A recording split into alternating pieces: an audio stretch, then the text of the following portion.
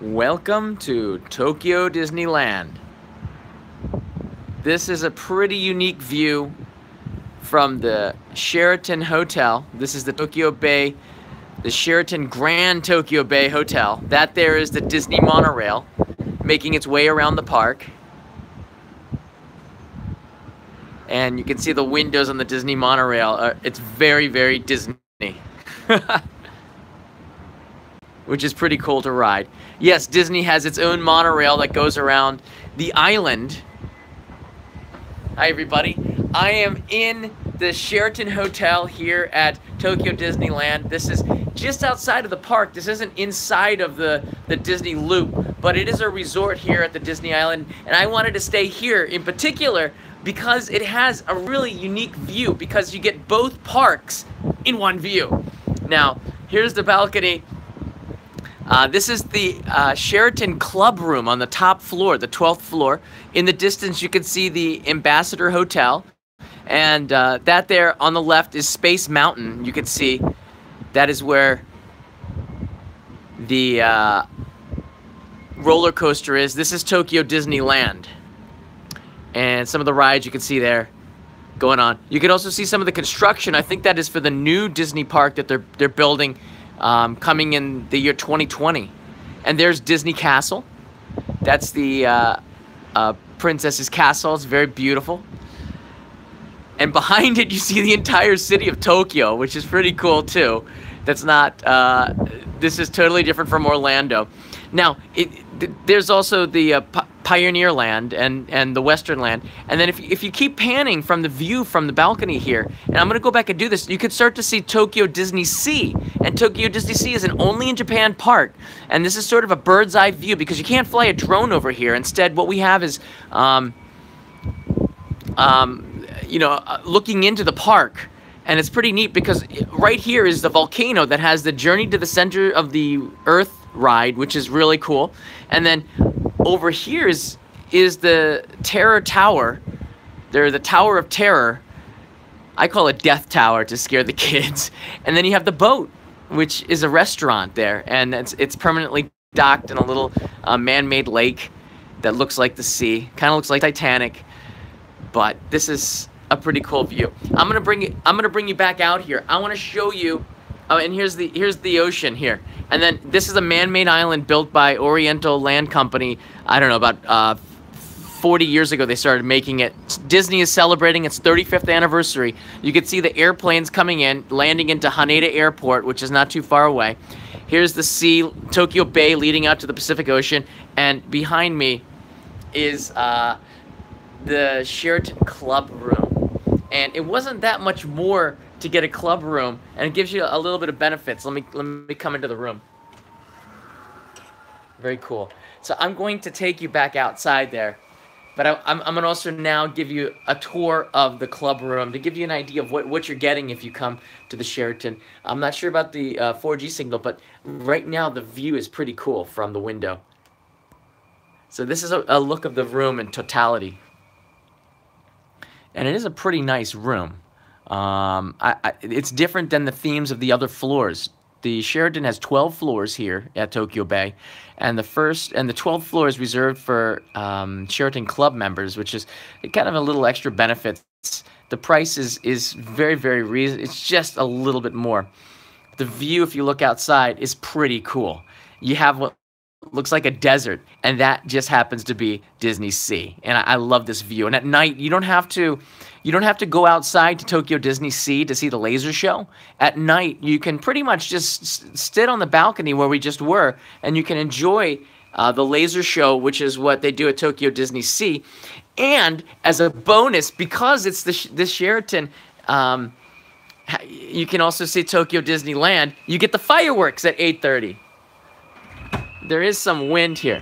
There is some wind here that whistles in, which is pretty loud. But you know, it's pretty cool, and I love these rooms that Sheraton does. The price is pretty reasonable, I thought. If you compare the price of the Sheraton room to the rooms at the Disney, like the Ambassador, the Miracosta, yeah, this is pretty cheap. Okay, all right. Now the 12th floor the 12th floor is shaped like this, and these are club rooms. There aren't that many of them, so they're sort of select. Now, if you are on the 12th floor and you get a club room, what you get is a free breakfast. You get to hang out in their lounge, which is supposed to be really nice. You have a functions room. You have a gym. So there's a lot of other benefits to being on this 12th floor. Now, Sheraton's not paying me or anything like this. I'm just really happy to be here, okay? The room is not, I don't think it's any bigger than any of the other rooms.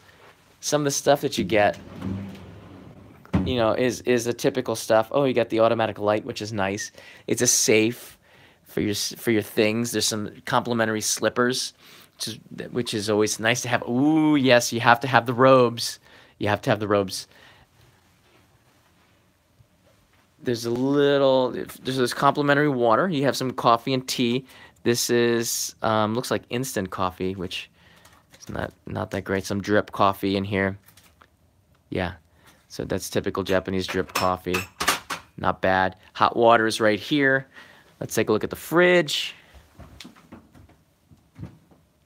All right, so there's no mini bar type of thing, but the fridge is on, so you can buy some stuff at a convenience store nearby and just stock it up and have yourself a royal time. If you do come with a family, you can get yeah, I used to have it's Club 33. You can also rent the room next door and open it up so you have access to 2 rooms, which is pretty cool. I love the boat. I love the fact that we're on the sea here on the seaside of Disney in Tokyo, and they have this little model boat just sort of completes the room. Very classic wood, darker wood. The other rooms, they have a sea theme to it if they're on the seaside, so they're blue. I love this subdued color. It's another reason why I picked it. And again, it was just like $10 more. There you go. There's the 35th anniversary to Tokyo Disneyland. Very nice. Look at those happy to mice on the poster here. I like it. I like this place. I think it's a pretty cool place to hang out. The beds. Now this is a room for 3 people. And they put a little poochy bed here, but I like it. The pillows are all fluffed up and ready to go. We have here room service. You can get things sent in the phone, alarm clock. It's basically stuff that they have in here. The tissue box. Strangely, I don't see usually there's like a Bible and stuff, but I don't see that here. It's all right. I can live without it. Here's the bathroom. Of course, you're gonna get a high-tech Japanese toilet in the bathroom.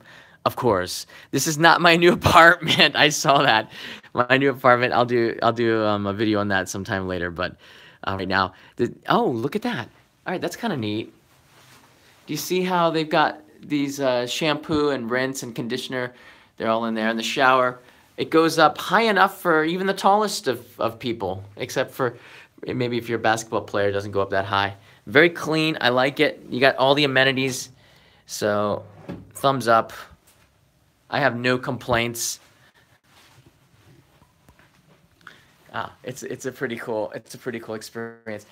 We've had an amazing day here in Tokyo. Tokyo right now it has beautiful springtime weather. It's not too hot. It's not too cold. It's a little bit windy, but just absolutely perfect.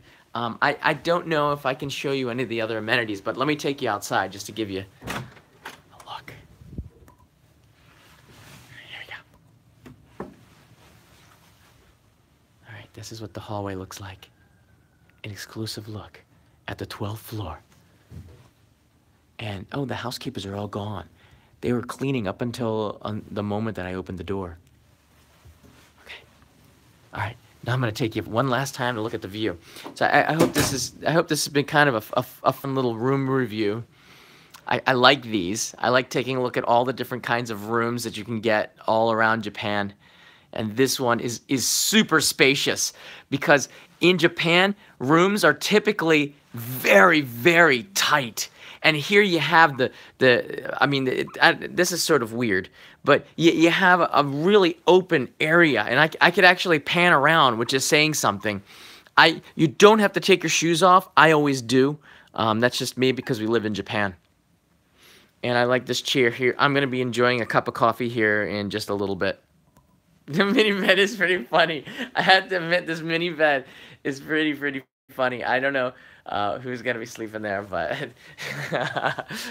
it's a mini bed, you know? Alright, I'm taking you outside. It is sort of weird. Alright, so one last final look at the outside before I cut this live stream. It's nothing, this isn't really anything special, but I also thought it was pretty interesting to come out here and take a look because as some of you who are big Disney fans probably know, that they announced that they're creating a third park called Disney Air. And a lot of people have already kind of guessed that's going to be Star Wars theme. I'm kind of guessing because now that Disney owns a Star Wars franchise, that's going to be a Star Wars theme. Disney Island ends right there. So for them to build this air, they're going to have to take out that parking lot, and it looks like they're already doing that. So there's no cars parked here, so it looks like they're going to be using that, and they're just starting to break ground to make this Disney Air a reality. I'm guessing. I can't say for sure. But you can see the Ambassador Hotel. That's Space Mountain, which looks like the same in all the Disneylands, whether it's Disney World or Disneyland in California, and the castle. This is live from Tokyo, and there's the castle, which looks just about the same as everywhere else. Tokyo Disneyland is smaller than the one in Orlando. I think it's pretty easy to navigate around, except it's a little bit more crowded because there's people coming from all over Asia to visit Tokyo Disneyland. That right there is Western World, or the Frontierland. And then I like the Sheraton because you can just pan and you see Disney Sea. You get both parks in one view, and the Sheraton is right on the corner here. So, yeah, Disney Sea is a little bit bigger. I don't know what they're building here. If it's another hotel, Sheraton guests are not going to be happy if it's another hotel. But there you go. It's sort of a neat little tour of the area. That there is the Journey to the Center of the World ride, which usually has a 2-hour wait unless you got a fast pass, and you could see the roller coasters jetting through there from the room, which is pretty cool. You can't hear the screams, but you can see it jetting around. And just above it, this thing that looks like the cathedral in Firenze, in Florence. That, I believe, is the Miracosta, which is sort of fashioned after Renaissance Europe. It's a pretty cool hotel, just really hard to book and kind of pricey. And there's the sea. And every single club room here on the 12th floor gets a little balcony. So you get a little bit of everything. That's another reason why I like it. The club rooms are here at the end of the hotel, so you get the sea, you get the parks, you get an amazingly empty parking lot, but most importantly, you get the monorail, which is so cool. And this is how we started the live stream. We followed the monorail, which comes every 6 minutes, which means that this is the second one that's passed. Very cool. I hope you make the trip to Tokyo Disneyland. If you do, maybe you'll choose the Sheraton or one of the other hotels in the area. Once again, they didn't pay me to do this. I just thought it was pretty cool to be up here. The Hilton, which is over there, was totally booked. I booked this in February, which was 2 months before I came, and the Hilton was booked solid. So the Sheraton was the only one available. Sheraton seems a little bit bigger, but you know what? The food, the restaurant this morning was really good. The service is just as good. I don't see why the Hilton is booked any more than the Sheraton. To me, they're almost the same, and yeah, I like saving a little bit of money coming to the Sheraton instead of staying in the Disney hotels. So if you're joining this live stream now, I'm just about to end it, so sorry. People have been asking me, why do you make these live streams so long? And the answer is because people are joining in on the live stream all the time. I think it takes up to 15 to 20 minutes for everybody to get the notification, so if I go offline, then, you know, you miss it. People want to share it. There's the view going all the way left from this room on the 12th floor. Very nice. And now I'm going home.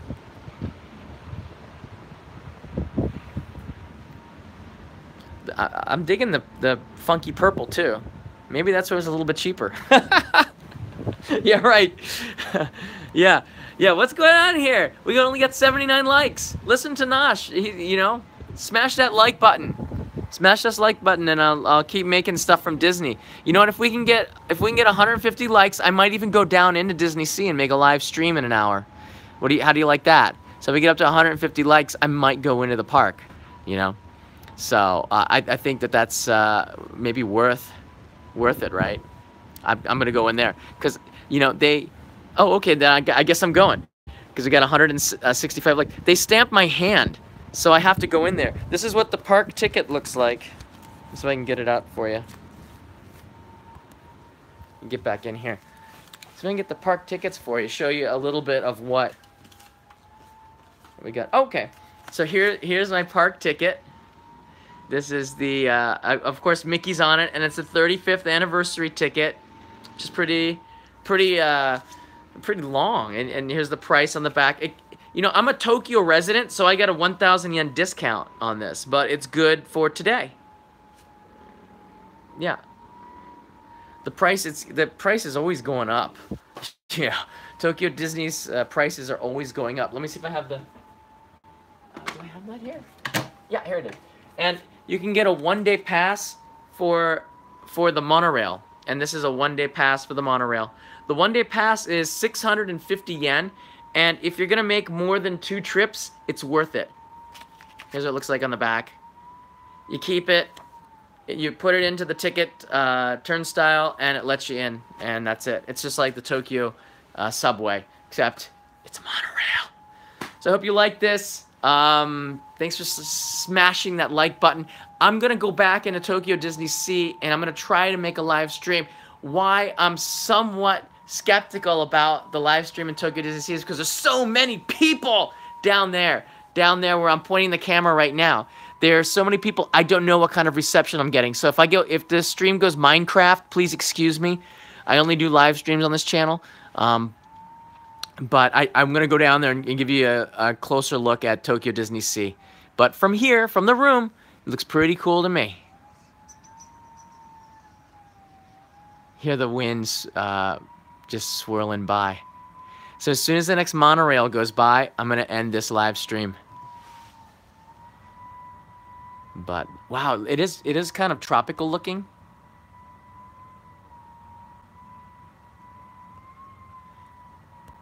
So Hotaru asked, do they allow filming? I think so. I don't know. I think so. All right, I'll tell you what they don't allow. And I read the map. They gave me a map, and they read the map. They don't allow selfie sticks, and they don't allow tripods. And they're very specific about this. They don't allow selfie sticks and tripods, but they will allow holders. All right. But if the holder extends, it's a big problem because there's a lot of tourists in there. They come in with the selfie sticks, and nobody can walk past them because they've extended it. And Tokyo Disney Sea and Disneyland are very, very tight and compact. There's a lot of people in there. So when someone's trying to take a picture with the stick, it just jams up a lot of other people. So the staff will tap you on the shoulder and tell you to put it away. I would say no to the Joby tripods. No tripods. You can't put the camera down anywhere. But I should probably tell you this inside the park, but before I go in there, maybe if the stream does not work out, you will have this information.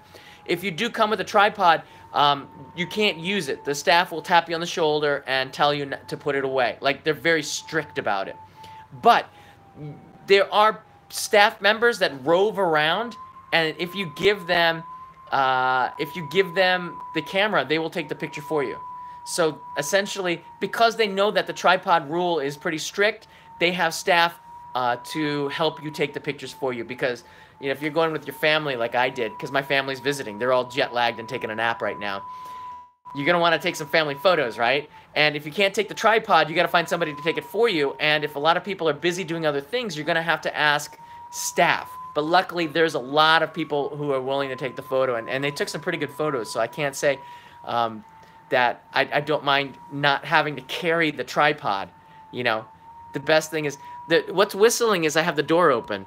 The wind is whistling through the balcony. All right, let me close it.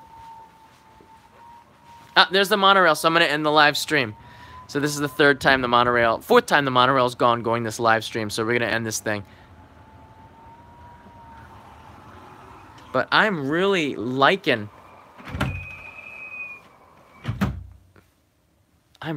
this room. So thank you, Sheraton, you know. I don't like to plug companies and stuff, but you know, I thought it's been so far everything's been really, really nice coming to this hotel. If you have a tripod, just don't bring it in, because then you won't have to carry it, and I think that's a good thing. You can pack lighter.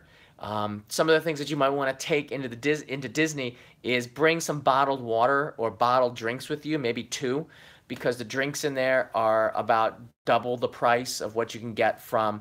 Yeah, there's a toilet. That's a beautiful shot of the toilet in the background. It's a Toto, so you know it's good. You bring a couple of bottles of water with you, or bottles of tea or cola, because in there the price is too. Oh, we got a visitor. That's funny. Look. Oh, welcome. We have a friend. No. You're welcome to come in. No, you can come in. Seriously. I've got no food, but we have minibar. Wait, don't go. Don't do it, bird. Pigeon. Ah, no. Wait, you both are gone. Why? Ah, I thought we were going to get some guests in here. That's funny. There are 2 of them, like lovebirds. Yeah, this is occupied, okay? That's why they flew away. They wanted privacy. So, I think you should bring in some bottles of water or some tea, at least 2 of them. That should last you. They'll stamp your hand so you can leave the park and then come back in at another time. At that time, go back to the station, Maihama Station. You can eat lunch and save some money. They have a TGI Fridays and some other restaurants there. That's a fraction of the cost of eating in there without having to wait in line, which is a godsend if you're with a family. The only thing is that you have to bring your family one stop on the monorail back to the station, which is kind of a hassle. However, you do save the money, and it's nice to take a break. Today, I was surprised, and I'm going to end the live stream in just a second, just give you some information on Disney Sea. Disneyland is celebrating its 35th anniversary, which means that Disney Sea is not as crowded as Disneyland. Disney Sea was built when I came to Japan. It was built like 2 years or a year after I came to Japan, which was, what, 1997 or 1996, I believe. So Disney Sea is just a little bit over 20 years. So Disneyland is like 35 years old. So everyone has gone over to Disneyland. Disney Sea is not as crowded, which is a good thing. A lot of the Japanese celebrities went to Disneyland, which means that, you know, I don't care about the Japanese celebrities. Everyone from Japan is going there. We're going to go to Sea. So I'm going to take you to Disney Sea because I made a promise if you smash that like button that I would take you down there, and you guys did that. And that's what I'm going to do. I'm going to go down into Disney Sea and live stream just a little bit around the lagoon and maybe show you a couple of things. Maybe I can show you a gyoza dog or some food. I'm not sure what I'm going to do, but I'll go in there and take a look for you.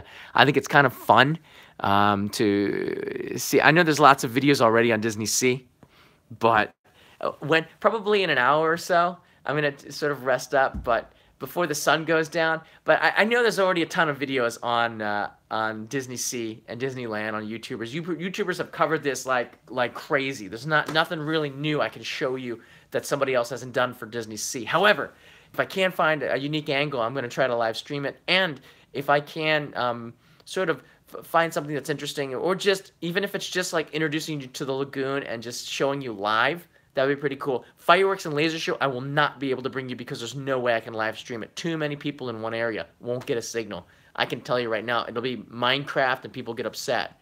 When I did a Minecraft episode because the signal was bad, I lost the most subscribers to the channel than all the other days. And that was during the Cherry Blossoms, during a fan meetup, a viewer meetup. I lost like 800 subscribers because the quality of the videos were so bad. So I don't want to go Minecraft anymore. It just is not worth it. And I know that's a Minecraft area. I got to film it and then upload it. But once again, if you search it, you're going to be able to find that on YouTube. So there's not really much of a point to do that. Oh, I'd like to ride that. Too bad that's not a ride. All right.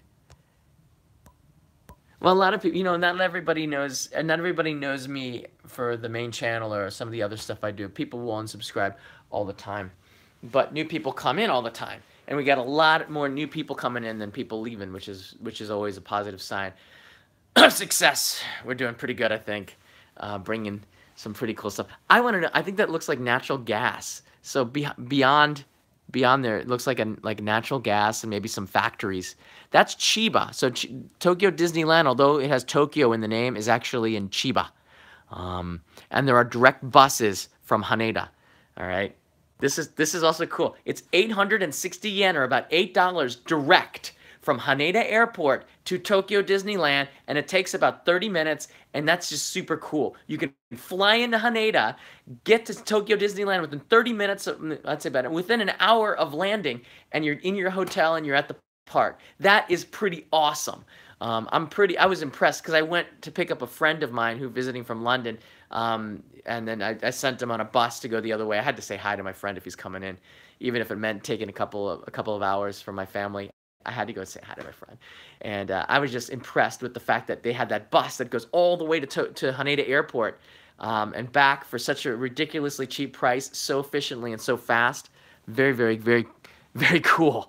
I mean, you can't do this. I don't think that's possible at any other Disneyland in the world. And there's Euro Disney, Hong Kong Disney, Shanghai Disney. I think this is the most convenient of them all. Yeah. All right, everybody. So I want to say thank you for watching, and this is the 5th monorail. See ya from the park, hopefully, as the sun goes down.